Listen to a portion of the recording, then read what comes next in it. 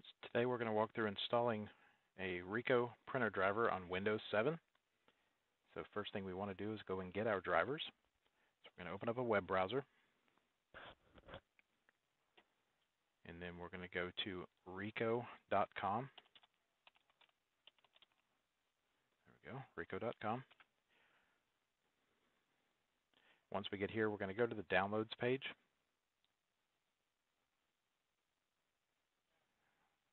And then we're going to select Americas.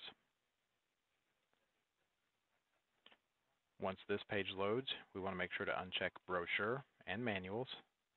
And then in the search, we're going to type in whatever model you have. I am currently using a 4502. And then we're going to click Search. Down below, you'll get a list of the different options. We want to look for the machine itself and the driver for it. Agree to the terms and conditions. Now, on the next page, you're going to get a list of operating systems. We want to make sure to select the right operating system. Quick tip, if you want to find out, if you don't know, you can go to here, click your Start button, and search. Type in MS-Info32 and hit Enter. That will bring up this window here. You'll have your operating system and whether it's a 64-bit or a 32-bit. Now, if it's a 32-bit, it'll actually say x86. Once you have that information, go to this list, find your operating system, and then we're going to download the PCL5 C driver. So click the download button here.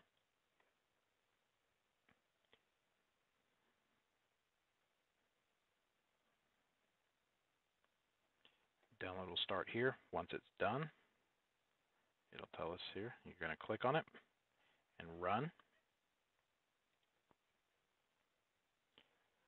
Once the installer comes up, you're going to click Next. And we're going to browse to a location that we can find fairly easily on our system.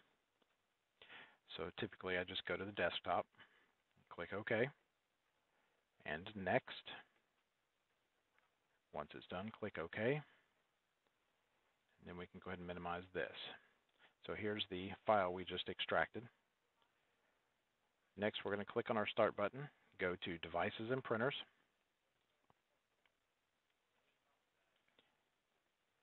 And we're going to add a printer.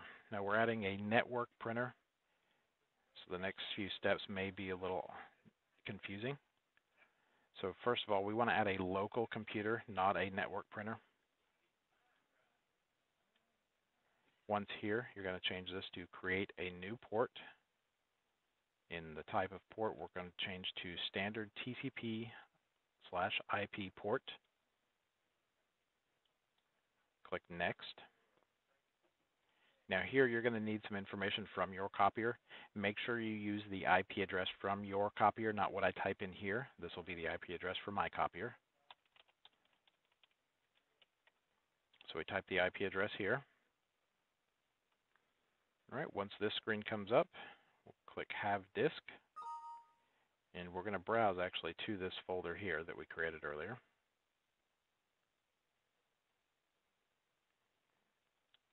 Go here to our desktop,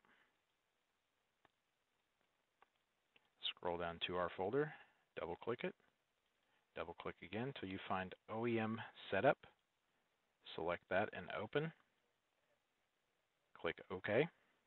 Now here you'll have a list of different brands. We're going to go with the Ricoh, and of course, like I said, we're using a 4502. Once you click Ricoh, you'll look for your model number here. Select it and then click Next.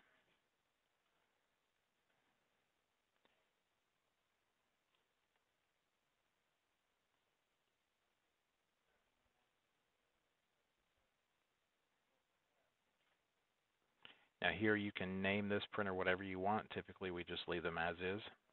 Click Next. And then Windows will go installing the printer.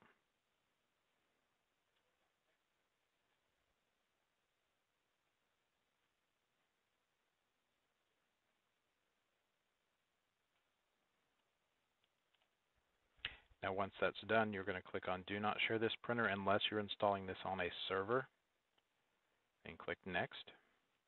We're going to skip printing a test page for just a moment. Go ahead and click Finish, and here's our installed machine. So now we're going to right-click on it, You go to Printer Properties, and this will bring up our Properties window for this particular driver. And what we're going to do is change some defaults. That way you're not always printing in color, and the duplexing option, we want to turn that off if you don't want double-sided prints. So you're going to go to Preferences. First thing we're going to change is our color in black and white. So change this to black and white. That way it's defaulted to black and white. If you do need to print in color, you can select it when you're printing something. We also want to change the duplex to off, and then click OK. And then once that's done, go ahead and click your Print Test page. Make sure it actually prints out of the machine. If it does, you've set everything up correctly and you are good to go.